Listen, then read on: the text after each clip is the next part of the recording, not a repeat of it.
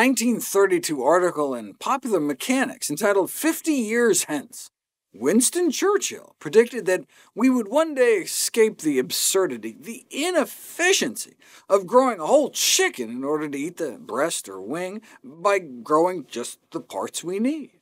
Indeed, growing meat straight from muscle cells could reduce greenhouse gas emissions by as much as 96%, lower water use as much as 96%, and lower land use by as much as 99%. If we are to avoid dangerous climate change by the middle of the century, global meat consumption simply cannot continue to rise at the current rate. And there's certainly been initiatives like Meatless Mondays to try to get people to cut down, but so far they do not appear to be contributing in any significant way to the translation of the idea of eating less meat into the mainstream. So, in light of people's continued desire to eat meat, it seems the problems associated with consumption are unlikely to be fully resolved by changing people's attitudes, so instead, maybe we should try changing the product. From an environmental standpoint, it seems like a slam dunk. From an animal welfare standpoint, it could get rid of factory farms and slaughterhouses for good, and I wouldn't have to stumble across articles like this in the scientific literature. I mean, what more do you need to know about modern animal agriculture than the fact so-called ag-gag laws have been proposed and passed across the country, banning undercover photos inside such operations to keep us all in the dark. Okay, but what about the human health implications of cultivated meat? I mean, I get the animal welfare, environment, food security benefits, but what about the potential for cultivated meat to have health and safety benefits to individual consumers?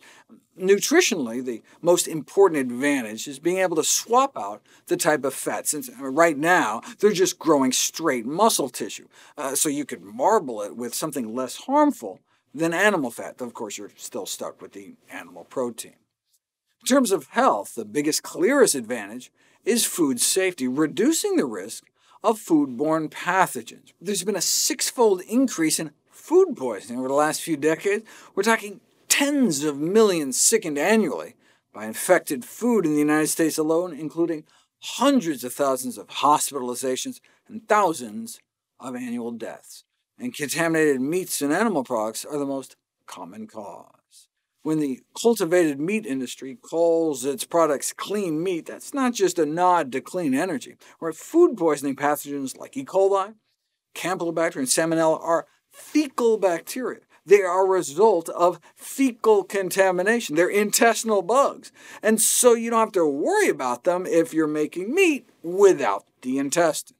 Yes, there are all sorts of methods to remove visible fecal contamination in slaughterhouses these days, and even experimental imaging technologies designed to detect more kind of diluted fecal contaminations, but we're still left at the retail level with about 10% of chicken contaminated with Salmonella, 40% of retail chicken contamination with Campylobacter, and most poultry, and about half of retail ground beef and pork chops contaminated with E. coli, an indicator of fecal residue.